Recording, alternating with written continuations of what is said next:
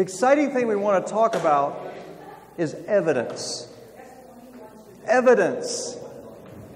You know, when a jury looks at whether a certain issue is to be decided one way or another, what do they look at most carefully? Say it with me. Evidence. That's right. And so what we want to talk about tonight is all kinds of amazing, powerful, even shocking evidence.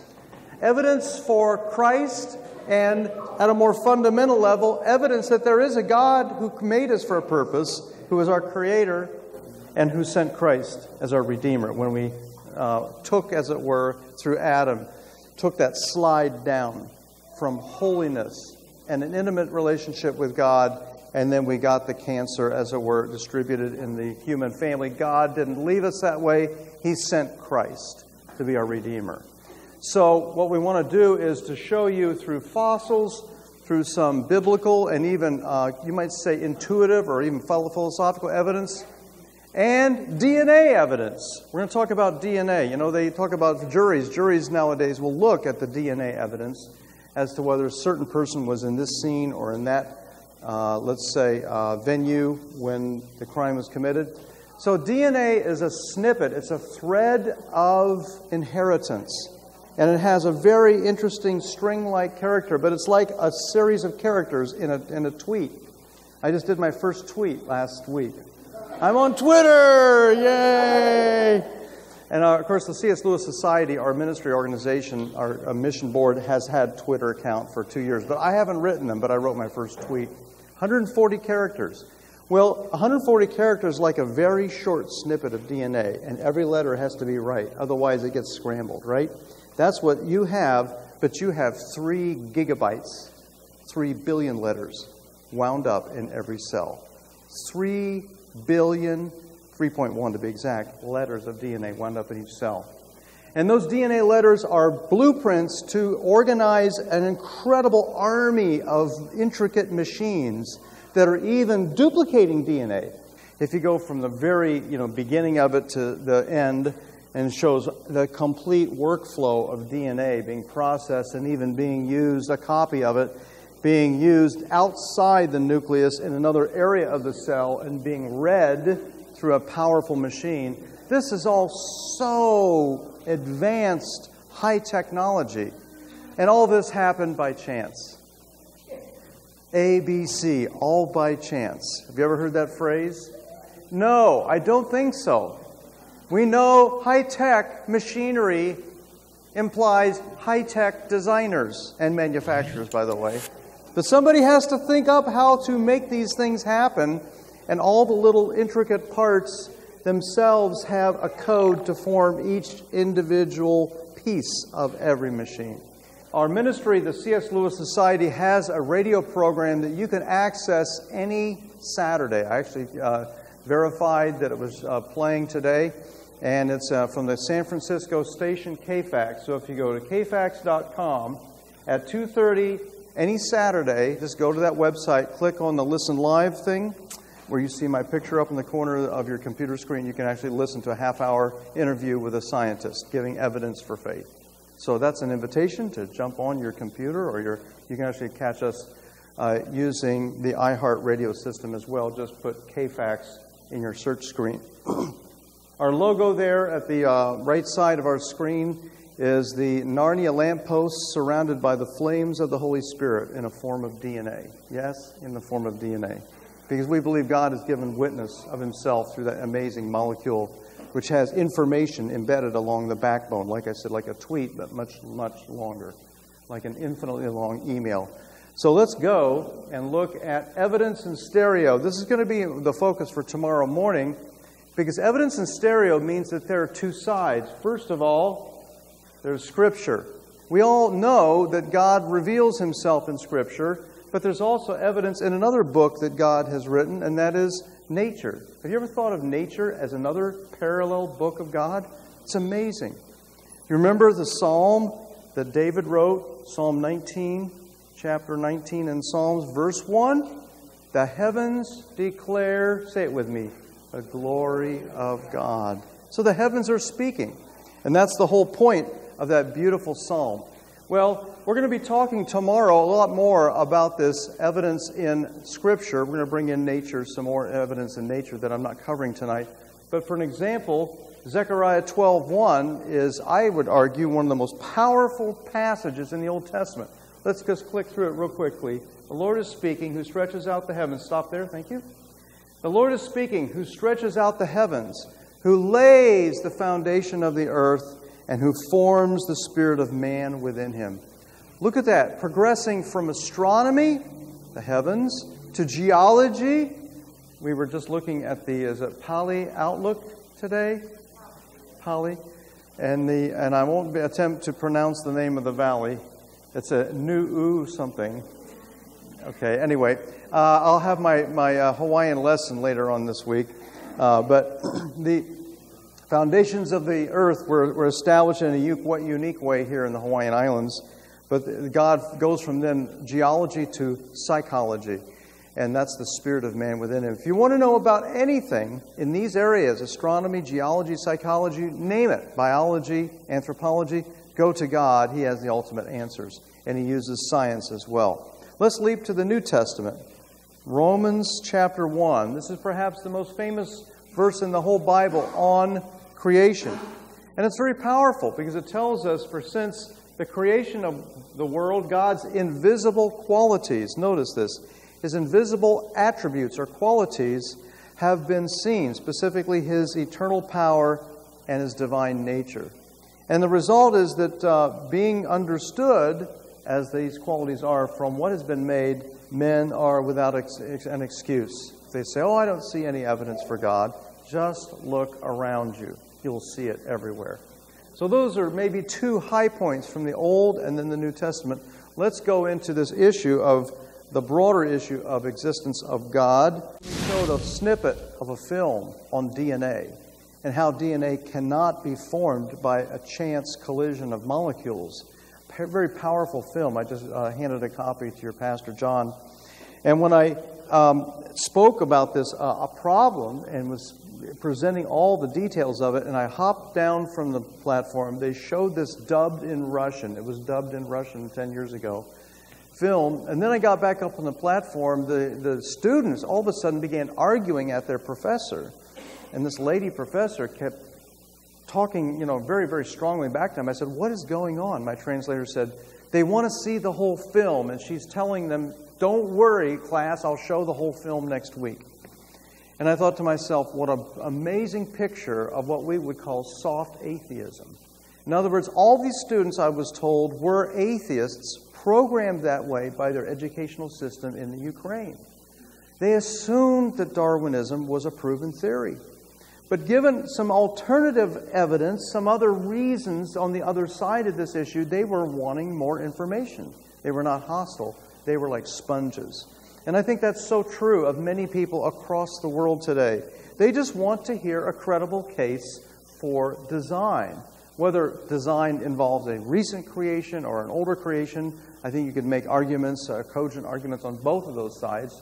I happen to be viewing Genesis as historical. I don't think it's just a metaphorical or poetic presentation. But let's leaving that to one side, there is scientific issues that we will tackle very quickly. Let's go to the outburst in 2006, a sudden, you might say, blizzard of advertisements, of books, of TV shows, even NBC News and major newspapers got into the following three big guys, you might say.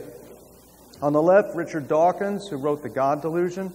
On the far right, you see Sam Harris, and his book, entitled The End of Faith, was followed up by a letter to a Christian nation, which I'm just reading. I have it here sitting on the stage. And then God is Not Great by the late Christopher Hitchens. There's about a half a dozen other major books. So what is the new atheism saying? One key thing, and that's no evidence for God. Well, let's take a look at this idea that they're bringing out all the time, that biblical faith is belief with no evidence. Now, if I thought that Christianity was a faith that basically said, try to just gin up, kind of screw up your courage and your confidence and your belief without evidence, I wouldn't follow that religious line of thought.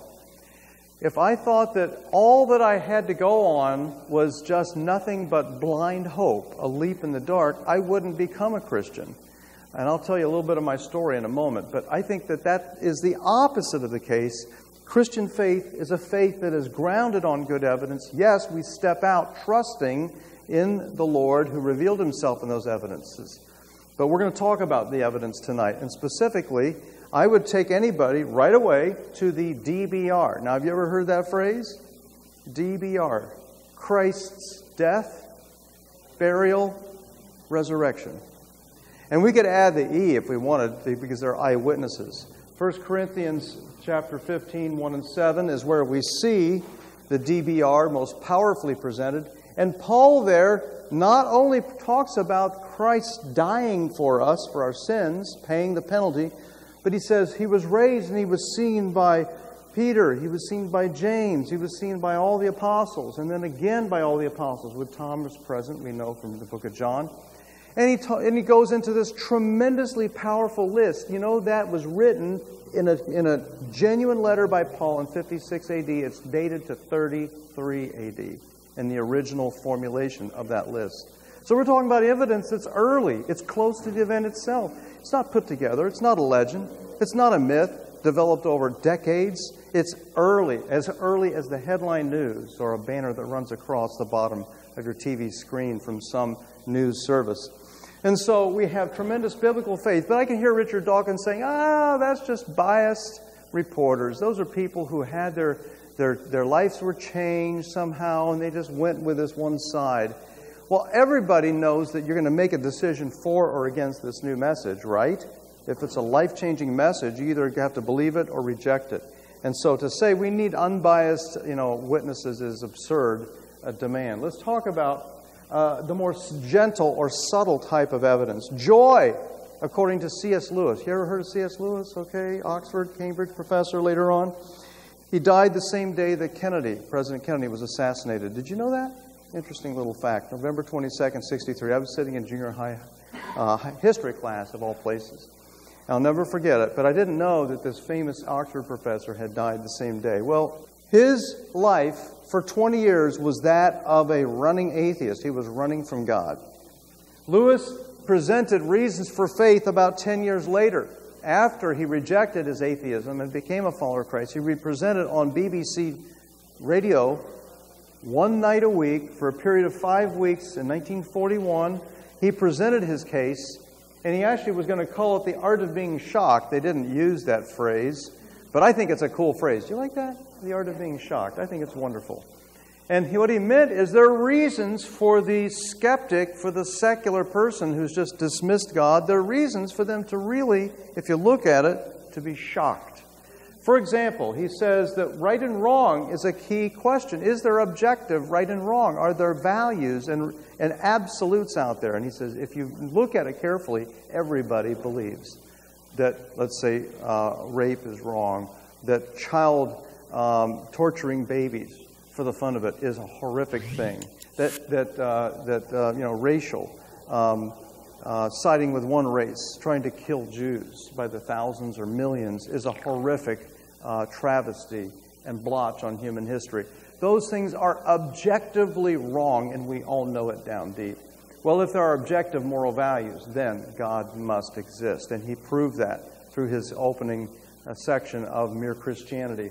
And then he began to talk about the shock of Jesus' remarks about himself. We're going to be talking about that in just a moment. I think that I would like to share my story, because you may say, is this valid? Do these reasons really have an impact? Well, they impacted me back when I was 19. Let's show what I look like. That's me at age 19, a freshman at Princeton University. And I was an atheist at the time. I was wanting to prove to everybody I could that Darwin was right. And if you were a Christian trying to promote your creation stuff, well then get with it. Wake up. Smell the coffee, right? Smell the roses. And Darwin was right.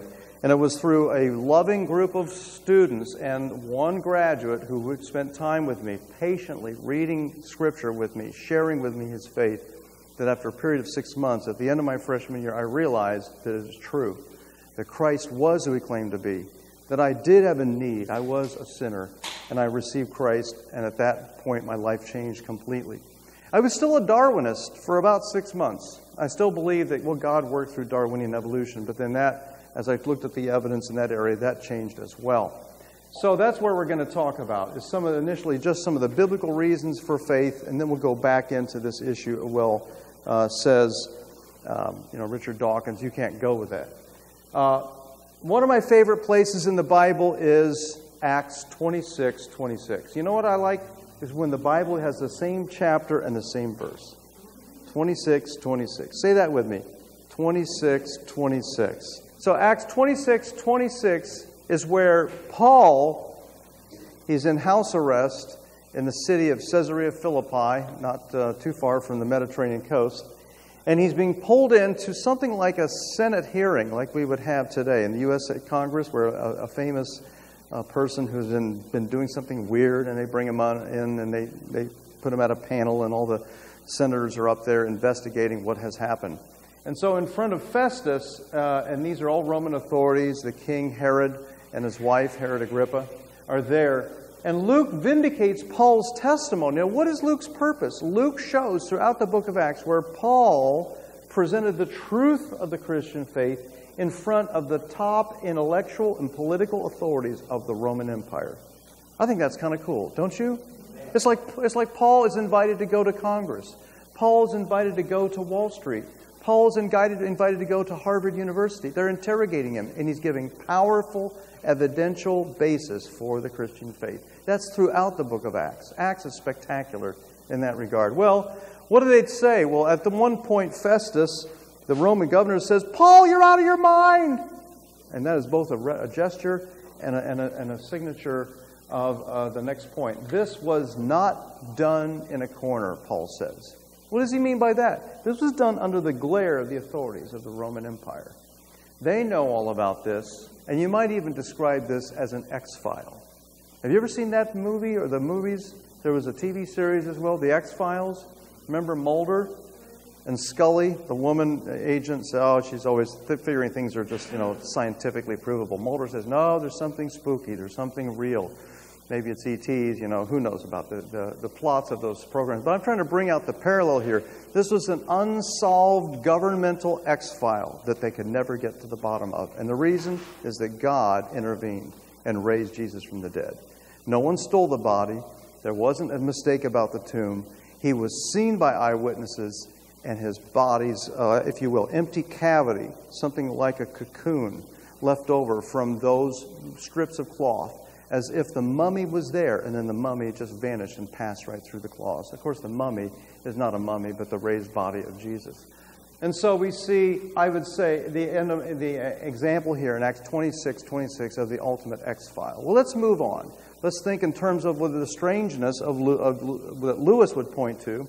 All the time, Lewis would point in many of his writings to the strange claims, the shocking remarks. He calls it appalling remarks. I didn't want to use the word appalling. I don't think they're appalling. Well, I guess you could say they're appalling if you're thinking that Jesus is just a nice little moral teacher. But when Jesus says, I am the ultimate source of moral wisdom of the entire universe, an ordinary, sane person doesn't say that if they're just a nice moral teacher.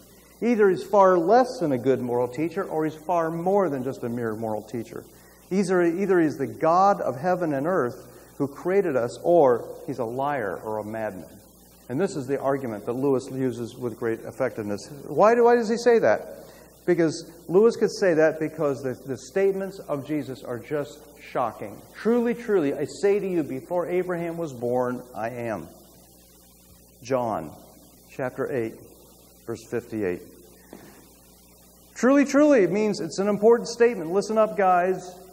Before Abraham was. That's, prior to, that pre-existence of Abraham. That means if this is 30 or 33, depending on which date you take, go back to the time of Abraham. When is that? 2000 BC. So he says, before Abraham, I've been around, I've been active. And he says, not I was. What is the phrase he used? I am. I am is the clear-cut verbal statement of Yahweh, the name of the Old Testament God. So he's actually, as it were, killing two birds with one stone. He's proving 2 points with one statement. And it's a very powerful statement. Let's bring another one. Oh, it's already up. Jesus says, of course, to Martha, At this point, Mary has joined them. Lazarus is in the tomb, and he says very powerfully and very encouragingly, I am the resurrection and the life. And then he goes on and says, he who believes in me shall live even if he dies, and everyone who lives and believes in me shall never die. You know, I remember hearing that when I was in high school. I was still an agnostic. I was sliding toward atheism. I was getting ready to go off to Princeton. It was my great goal of life to go attend this Ivy League university and become a chemist or a doctor. And I remember hearing that, and as an agnostic who didn't believe in miracles, I was just shocked. It just hit me to the core of my being, and I'm thinking, you know, I really did fear death, not as much as I did when, as a college freshman, my friends were being shot up in the rice paddies of Vietnam and giving their lives. And their bodies were being shipped back one by one to Columbus, Ohio. But I remember thinking, wow, if that is true, that changes everything. If what Jesus said there is absolutely rock solid, verifiably true, then I don't have to fear death ever if I could have a relationship with Him. I didn't maybe think it in those terms, but I remember just being staggered at the thought that's contained in that promise. Well, let's go ahead and just bring in how the new atheist might attack. The new atheist would say, oh, you don't need to think anything about this. Richard Dawkins, for example, says Jesus probably just was misled. Sincerely misled. Let's think about that for just a moment. Does that make sense? Jesus had a lot of nice teachings, but you know, when it came to calling Himself God, He was just a little bit off. You know, if I said that I created the universe and all of you 10 minutes ago, and I created you with all the memories that you think you have these memories, and I just created you with those memories intact, you would go call the psychiatric, agents of Honolulu or this area, because I surely should go into a mental ward. Jesus could not have been just sincerely misled. 2 seconds later, in the same book, The God Delusion, he says, well, he probably never said those things in the first place. What is his basis for that? He spends no time, just blurts out, well, he probably never said that. Oh, so all the disciples just gave their lives for a lie? They risked their lives for a concocted lie? And all the disciples made up a story about the women coming to the tomb? I mean, if I was going to make up a story about Jesus, I would have the bold, courageous disciples discovering, right? Not the disciples cowering behind closed doors, locked doors, and it was the women, much to the chagrin and embarrassment of the disciples, the women who had the boldness to go. No, the women who could not be legal authorities in any kind of testimony, in any trial or hearing at that time. It was the women. Yay, women.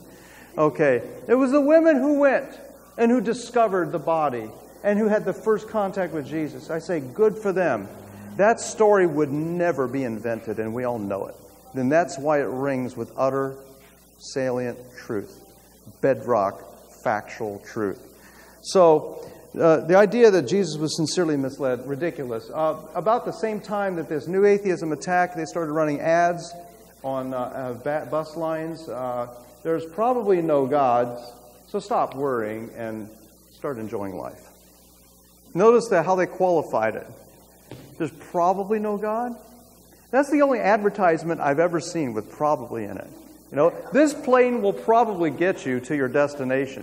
Think of that. This drug will probably not kill you if you imbibe it. It will probably cure you. No. I mean, I think it's very revealing. Would you agree? Do you want to get on the atheist bus? I don't think so. I think that the probably is revealing something. And they're saying, don't worry. Well, that's interesting. So your concern is that God might exist, so you can now start to live life if you're just going to just embrace atheism? Well, you ought to have good reasons, and I would say there's no good reasons for embracing that point of view. Now, they'll attack God, especially God of the Old Testament, very vociferously and nastily. I didn't want to put this quote in here, but I'm putting it from a part of Dawkins' book, Richard Dawkins. The God of the Old Testament is arguably, he says, the most unpleasant character in all of fiction. Jealous and proud of it, a petty, unjust, unforgiving control freak, a vindictive, bloodthirsty ethnic cleanser, a pestilential bully. And I've left about 8 of the adjectives out that were almost too gross to use here. Now, that's interesting. He says the God of the Bible is just misbehaving. He's a really bad guy. This is the same God who stepped in time after time to forgive Israel and to even step, as it were, way out of the ordinary and send missionaries. Remember? To Nineveh. Well, specifically one missionary named Jonah. This is the God who is very gentle and pleading with the people of Palestine over 700 years to repent before he finally had to send in Joshua and clean out the area that had been taken over by gross child sacrifice and all kinds of horrendous religious practices. 700 years pleading with the people to repent, and they would not. So if you study the Old Testament, it is one long tale of a God who loves mankind and who reaches out to the extremities of His grace and kindness and goodness. And that's one of the key themes. It's repeated 8 times, a key phrase from Exodus 34. I don't have time to go there. So I think that what's ironic is that Richard Dawkins will say this, and 2 minutes later he's saying the following statement. Look at this. His moral standard, he says, is this. The universe, we observe, has precisely the properties. Notice this.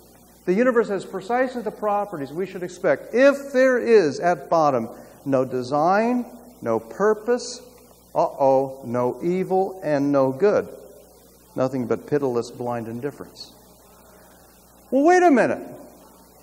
Richard Dawkins, I thought you just started maligning and attacking the God of the Old Testament as ill-behaving, poorly behaving, as a bully, to use your word, as a control freak.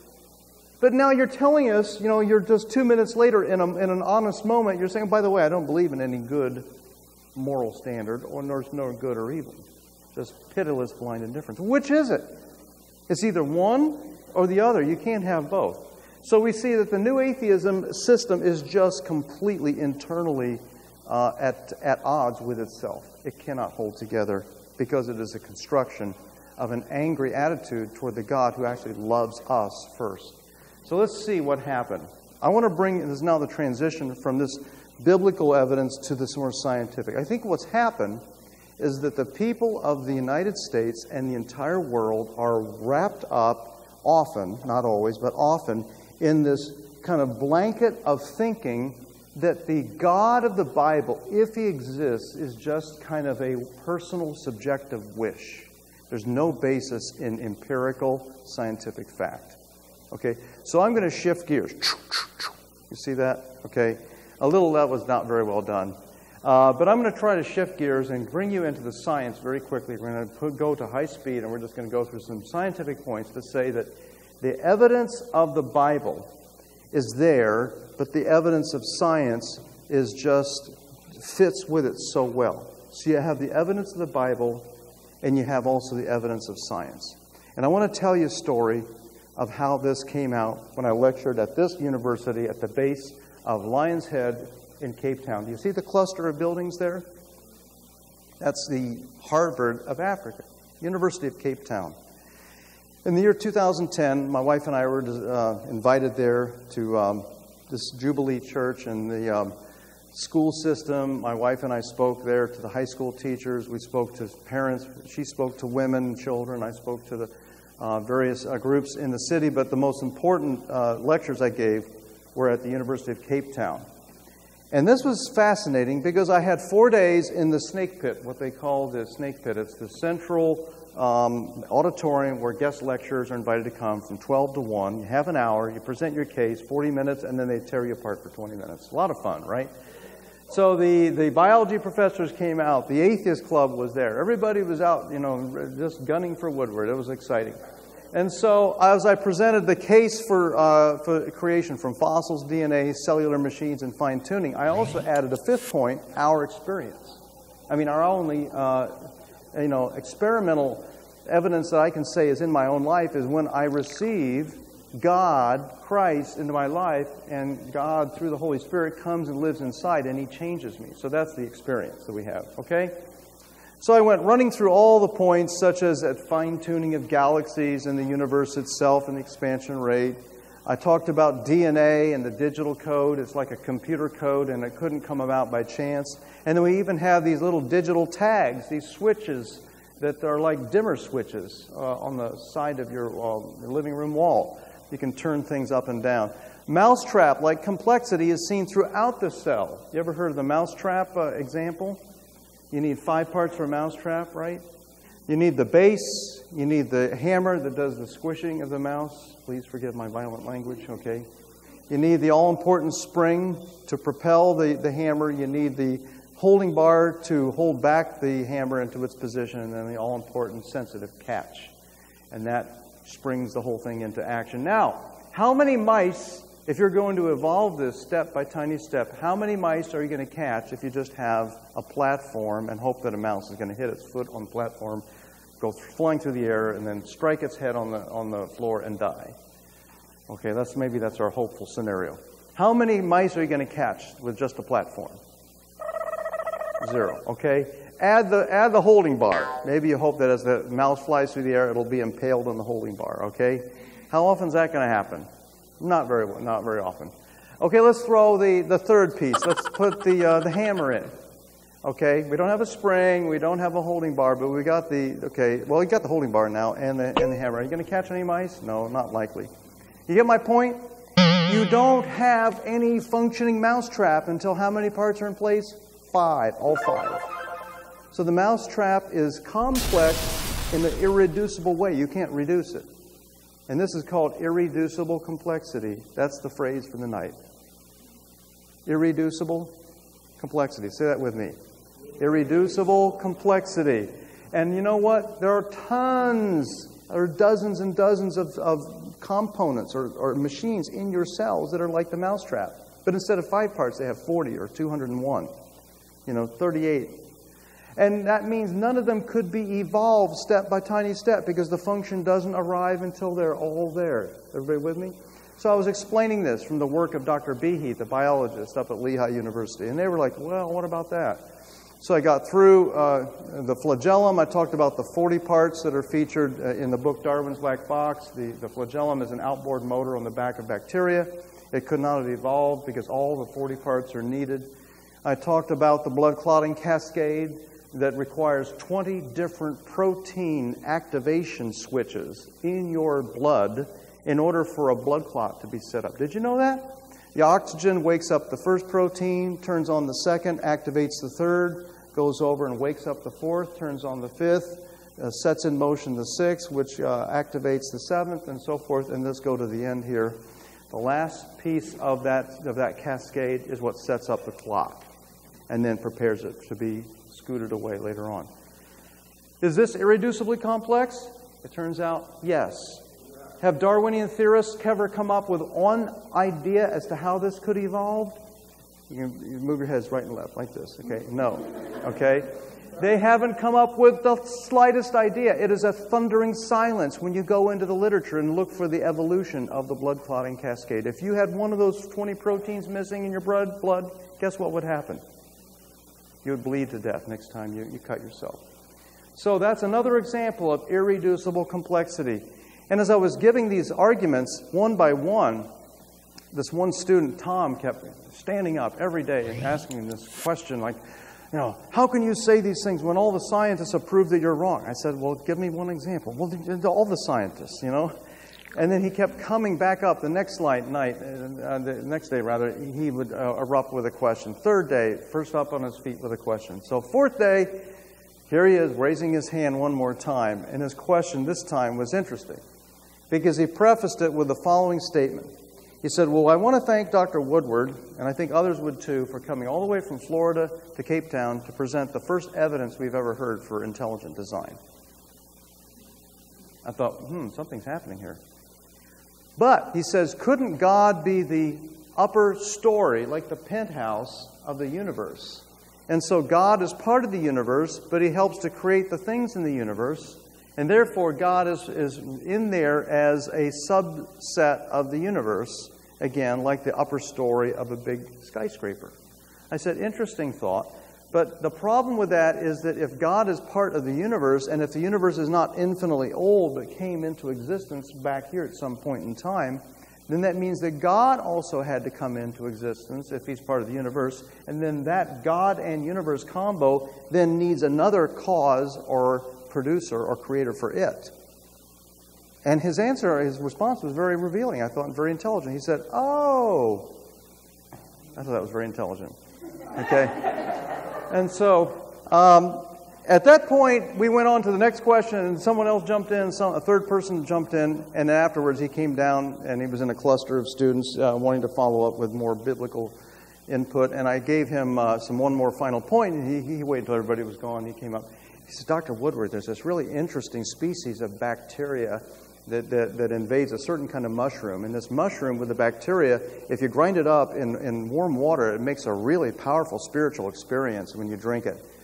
I said, okay, interesting. He said, I'll get that information to you. I said, righto, whatever. So he had a very interesting response, and I think, again, he symbolizes a student who had never before heard a case set forward from science for an intelligent designer. And I think there's so many like that. So in our last few minutes together, and I will wind up very quickly, I want to just give two main arguments, two main lines of evidence, if I can do that.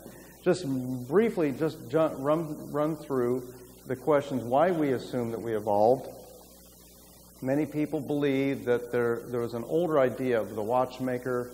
I don't know if you ever heard of the idea, if you find a piece of rock or granite or stone, you don't assume anything has formed it or made it or manufactured it, but if you find a pocket watch, you immediately assume that it was designed.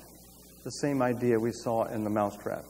Darwin came along with this theory called the blind watchmaker.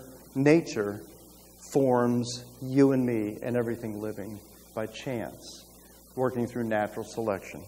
And so this idea of Darwin takes on the form of some of the trees he sketched, first in this notebook, later on in his book. But the branching tree of life eventually developed into this modern theory of macroevolution. Macroevolution just means large scale, everything connected, okay? And his idea he brought that we want to try to critique as we close here, his idea is that natural selection is driving these branches out. Natural selection is just creating and adjusting and tweaking and molding things. It's just a wonderful, glorious kind of creator substitute. But it's working on random mutations. By the way, they don't never really, in these theories, Darwinian theories, explain where the first cell came from. But that's a separate theory. Are you with me? Okay, so let's go ahead and just talk very quickly about the cell and some of these problems and just trying to come up with changes by chance. By the way, I'll just mention this in passing. Darwinian theory began to go into a downward spiral in 1986 as caused by this book. Michael Denton, an Australian, actually trained in England but living in Australia for the last 30 years, wrote a book, Evolution, A Theory in Crisis. Have you ever heard of this book? Very, very powerful book. He's still living. And geneticist Michael Denton looked at 12 lines of evidence and came up with a conclusion. The Darwinian theory of evolution is neither more nor less than the great cosmogenic myth, that means creation myth, of the 20th century. Now we're in the 21st century. Has anybody come along and rescued the theory? No, it has gone downhill from when he wrote this book in the mid-'80s. So let's just see what is the principal problem with the theory. I'll just mention the one that Denton brought out, and that is the problem of mutations. After all, what is a mutation? It's a digital error. It's a typo. It's a glitch. Have you ever typed a message, maybe on your phone, a text message, and you sent it and you realize one of the letters was changed? Sometimes it can be very embarrassing. Okay? I just think it's absolutely hilarious when I got a message that was so mutated and glitched, where the verbal, the voicemail my wife left was taken by Sprint, the Sprint phone that we use, and it was turned into a text. You want to see how badly mutations have messed up this message? This is a text message I got from my wife. Anyway, meaning you are maybe on vibrate from your meeting. I'm coming home from Sam. Yes, I'm getting very. That's the beginning. We're really doing well. I'm grabbing her meaning very well. Next, I was just wondering if you're home, at home, download on the. I only got it or not. Everything is becoming, extremely clear at this point. Okay? And then finally, the kicker is, I left the baby dog out and she told me you were going to go home. There. So I thought you could be out of, Moro, okay, 5. And that's the end of my wife's message. Very, very understandable, right? Okay. This is a brilliant representation of the problem of mutations. The problem of mutations. You cannot get an informational string of letters, which was beautiful when I listened to it on the phone. I understood every word. But Sprint technology was geared toward inserting mutations from the verbal to text. And this happens to us all the time, and I think it reminds us how weak the cogent or the credibility of Darwin's theory is just on the outset. Let's go and just mention that they've tried to argue that the design is poorly designed, the retina of the eye is poorly designed, and they said that some of the rods and cones are put at the bottom of the retina, and this is a bad news for our seeing, our excellent sight, and this is false. We've seen that the little units that slough off of the rods and cones are like calluses, would clog up the interior vision of the eye. But as it is, there is a whole retinal tissue layer which acts like as a flushing system. And this retinal tissue in the little bar there beautifully cleans out these bits of callus that comes off the rod and the cone cells, and they don't cloud up the interior of your eye, and you can see beautifully. Isn't that wonderful? So it's not poorly designed. It's brilliantly designed. And even those yellowish cells that pass through the retina have recently, in the last 5 years, been discovered to be an optical fiber system that gathers the light by the hundreds of millions of fibers, passes them through the retina, and delivers them beautifully screened and processed for the rods and cone cells. This is an example right there. They're called the Mueller or glial cells. So that the arguments that were being made in all the major universities against creation based on our retina being poorly designed, that is now toppled. That's gone. That's refuted. That's been put to bed. And I think the time is ripe for this. Some of the people were saying that junk DNA, DNA that is just clunky and broken, and it's like 90% or 99% of our DNA is said to be junk. That was held as a major argument against creation until the year 2007, when scientists around the world began discovering that our DNA is almost all actively being opened, read, and turned into micro machines inside the nucleus. Isn't that amazing? And this whole junk DNA argument is completely obliterated just in the last 5 years. And I say, good riddance. Well, how about the evidence from fossils? Is that the ultimate test? And this is what I'm going to close with. I have fossils here to display, including a special, very interesting raptor hand claw. We have an Allosaurus finger. We have a T-Rex tooth. And we have something that even the kids kind of get real excited about, and that's coprolite. It's fossilized doo-doo. So the kids say, ooh, can I touch that? Well, I'll let you come up and inspect it. It's real. We actually purchased that from a fossil collector in northern U.S. So our fossils, the ultimate, powerful, convincing truth of creation, I think so. Why? Because when the fossil of some kind of creature, could be plant, could be animal, could be even a dinosaur, when it first appears, shock of shocks, it doesn't look primitive. It looks modern, state-of-the-art, even advanced. Notice that. And before that, you don't see a string of developmental forms kind of slowly changing and transitioning. You suddenly and abruptly see the new form appear in the fossil record, and then it settles into a rut. It gets stuck in a rut, and this is called stasis. Stasis. That means stability. That means non-evolution. Now, this is a shocking discovery, and it's been confirmed over and over and over. And this is the major closing development I'm going to just cover very quickly. Darwin's dilemma is here. That, for example, the horseshoe crab seen here, dated 450 million years old, I don't buy those dates necessarily, but we'll use them, is the first horseshoe crab, and it's modern. Notice the structure here is identical to modern versions. I think we even have another example there. So if that's true with crabs, is that an exception or is that the rule? No, that's the rule. When it first appears, it looks normal. Let's bring in a very familiar kind of a creature. Recognize him? Seahorse. Yeah, of course it's a seahorse. That is one of the earliest fossil seahorses that's found. It looks more normal than you can imagine. Let's go and look at this. What does that look like? It's a turtle. Yeah, of course, it's a sea turtle. And here's the modern-day sea turtle. Looks just the same. That's the earliest sea turtle. Let's go on and look at another one. Those are modern dragonflies, right? Got a picture from a friend. Let's look at the earliest dragonflies. Do they look recognizable? Of course they do. They look like modern dragonflies. The only difference, some of them have wingspan of 18 inches or more. So you see, again, the pattern is just the direct opposite of what Darwin would predict. Darwin would say, and did say, we should see gradual development of these new forms. We never see them, especially in the large categories. Next on, we see a cross-section of the fossil record, Permian at the top, Cambrian at the bottom. We have the pickle and cheese, all beef patty, and special sauce layers in the middle. This is the Big Mac version of the fossil record.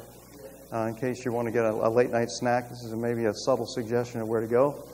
But we see in that all-important Cambrian strata the shocking explosion, and I do mean explosion. This is what the scientists call it, and of course it's the Cambrian explosion, because in the Cambrian layers we see such weird animals suddenly appearing out of nowhere as the trilobites and the brittle stars, and just above the Cambrian, the Devonian, we see these ammonites. And Darwin knew about this problem. He was aware. He said, I rightly admit that this is an argument that can be urged against my theory. But he recommended that we all hold on. We'll fill in those gaps. Well, that was 158 years ago. Have we filled in the gaps? Excuse me, 155. 155 years ago. Have we filled in the gaps?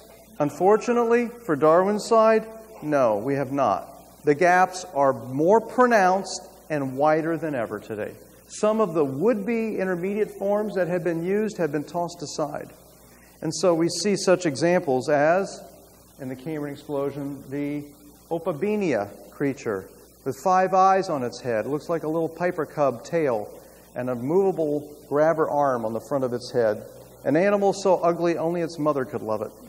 Okay? But the Opabenia appears suddenly, and then it falls into that staying the same pattern, that stasis pattern, where it never changes.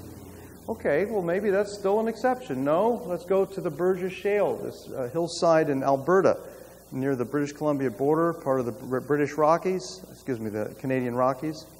And there, in that amazing set of fossil strata, we see this incredible gold mine appear of other Cambrian animals that have never been known, such as Waiwaxia, an armored slug with interwoven reptilian-like scales and then knife-like appendages sticking out everywhere. It is extinct.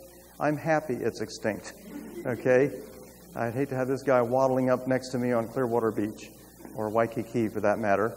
Now, is he appearing suddenly in the fossil record? Guess. Yes, he appears suddenly. Does he fall into that rut that's staying the same pattern we call stasis? Yes, he does. You guessed correctly. And so, Waiwaxia, again, is an example. Let me show you a few more, and then we'll be done with this. Hallucigenia, a worm found in those Canadian shales from the Cambrian level. A worm with 7 pairs of needle-like spines on its back, 7 pairs of little legs it would walk on. An animal so strange that scientists thought they were hallucinating when they first identified it. That's why they called it hallucigenia. And so it appears suddenly, falls into stasis, and never changes. Again, a non-Darwinian pattern. 1 or 2 more. The abrupt appearance and stasis pattern was expanded into beds discovered in the late 80s in China, the Xinjiang beds, and they've discovered Marella, a lace crab. There's another example of the actual fossil and a sketch of it. It was so serious an outbreak of new fossils that Time magazine did a cover story on it, called it Evolution's Big Bang. And that feared creature on the cover, let's show you a picture of him. He's Anomalocaris. Most of the Cambrian animals were 2 to 3 inches in length. This guy could grow to be 6 to 8 feet in length when fully developed. Okay, so this was the king of the seas, with 2 very interesting eyes mounted on stalks and 2 of those grabber arms with fork-like appendages sticking out from him. He's a fearsome critter. And here is the underneath of his body, a big round mouth that he would use for feeding purposes. He appears suddenly, and guess what pattern he falls into after that? Stasis. Stasis. He never changes, never evolves, never goes anywhere, and then just goes extinct. This is about as non-Darwinian as you can imagine. And finally, I'll just mention very recently, just in the last couple of years, they've found comb jellies, called ctenophores. It's one of the major divisions of life. They're swimming with beautiful rainbow patterns in the waters off the Keys of Florida. Ctenophores were discovered in the Cambrian strata of Utah. And guess what they found? They looked like modern comb jellies. Oh, how could that be if Darwinian's theory is true? The comb jelly should be evolving, changing, improving over time. They shouldn't have the modern ones discovered 540 million years back. So wherever we look in the fossil record, and these are 4 recently found ones in China, just in the last 3 years, 4 strange new additions to the Cambrian explosion have been added. I won't mention their names here because it would be just irrelevant. But I think we're seeing a decisive pattern here. And the key is that each of these animals needed its own unique recipe, its own hard drive of DNA to form those beautiful, unique structures, those organs, those body shapes. And so there's no chance theory that explains the huge explosion of so much new functional DNA. So you have in the rock not just the animal exploding, you have a digital library exploding. You have a hard drive appearing out of nowhere that would build those animals. Do you follow? For every building that's built, don't you need a blueprint somewhere that the construction company used? Of course. For every Cambrian animal that appears, you had to have the DNA blueprint that was used in the embryonic stage of each of those animals to build them and erect them from scratch. And so, and as I close again, the parallel Cambrian explosion is the DNA explosion. And let's consider very briefly the DNA is a digital code. It has A, T, and CG pattern of letters. It has a 4-letter alphabet. The human genome, as I mentioned earlier, is really big, 3.1 billion letters in every one of your 60 trillion cells. That's a lot. And then 90% of it now is known to be functional. And in Cambrian critters, the estimate you had to have at least 120 megabytes. That's 1 million bits of information to run their little animal bodies and all the process, chemical, metabolistic processes. That's a lot of information. And each animal needed its unique 120 megabyte hard drive written just for it. Now, think about this. Because DNA just doesn't work alone. It is turned into RNA. There's an example of DNA in the green, and a pattern of that is copied and turned into RNA. And then RNA is used to produce what? Protein. Very good. Somebody remembers their high school biology notes, okay? Okay, DNA makes RNA, makes protein. And proteins themselves are very complicated, are they not? Yes, they are. They're like machines constructed out of chemical letters, like anti-disestablishmentarianism. When I grew up, that was the longest word in the dictionary. Anybody remember that? Anybody? I think, okay, yeah, you remember that. How about supercalifragilisticexpialidocious? The Mary Poppins. All right, I remember that one. Here's a word I got from a friend in Budapest, Hungary. Elka kapostasitoto anetotatok, which means you didn't make that dish out of wavy leaf cabbage, did you? Sometimes my wife will write a little note to me, in the morning, and she'll say, "No wavy leaf cabbage today in your lunch. No elka kapostasitoto anetotatok." Okay, and then another friend out in Budapest, Hungary, or Budapest as they call it, said, "I got a better one, 45-letter word, leges legmeg senseg telenita tetlenebe teknek," which means most supremely incapable of ever once being corrupted. I don't think they've ever used it in their actual, sentences. And of course, in Hawaii, we need to throw in humu humu, nuku nuku, apu a'a, right? We've got to have that in there. Now, if you took, I did a tally, all of these letters combined is a little bit over 150 letters. That is a short protein. So if you put anti-establishmentarianism, supercalifragilisticexpialidocious, elka kapostasitoto anetotatok, leges ligmeg senseg telenita tetlenebe teknek, humu humu, nuku nuku, apu a'a, 140 letters. And you know what? All of that strung together does not even come up to the typical, or barely comes up to the length of a typical short protein. Wow. And yet how many proteins with precise lettering are in each one of your cells? Over 20,000. 20,000 times that. Some of them are actually, one of them is 34,000 amino acids in length. So take 34,000 letters, not 140 letters. That's the titin protein, which is used in your muscle cells. Now, when you hear this, you say, how can anyone have enough faith to be a Darwinist any longer in the digital age? It is truly amazing that anybody like a rational biologist like Richard Dawkins could maintain such faith in front of a freight train. You know, this is a bit like Titanic. Darwinism is like a Titanic that has set off on this great voyage and didn't expect to ever hit any iceberg on that journey, right? No problems with evidence, but I think that's what we find. Here is an actual highway being set up in the cell. That's a microtubule protein highway. And there is the kinesin motorized robot. He's a protein with about 350 amino acids strung together to form 2 floppy feet, a spindle-like body, and 2 grabber arms that can take that huge load down the highway. There we go. We'll see it again here. There's the microtubule highway. It can be set up and torn down as needed. And those super highways, those interstate highways, have little workers running up and down them every minute of every day, hundreds of them carrying loads on their back, much larger than they are.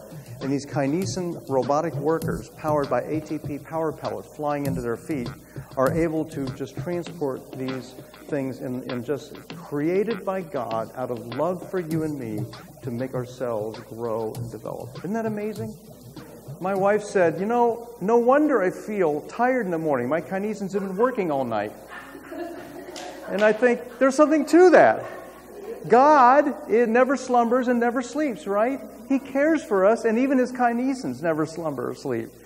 So we see in the conclusion, therefore, the Darwin, or we can even say Richard Dawkins, the Darwin-Dawkins ship of evolution. Is it a Titanic too? I would say it is. I think the Titanic is going down in front of us just as fast as you can imagine. And so it's a time for Christians to take courage. Share the biblical evidence. Share your experiential evidence, that Sehnsucht, that joy, that is what Lewis was searching for, and finally he found it after he received Christ. Share the scientific evidence. It all converges to the same beautiful hill with 3 crosses, and the central cross is our Savior. God become man, bearing our sins, raised from the dead, seen by eyewitnesses, and now vindicated by the history even of biology. Thank you for your attention.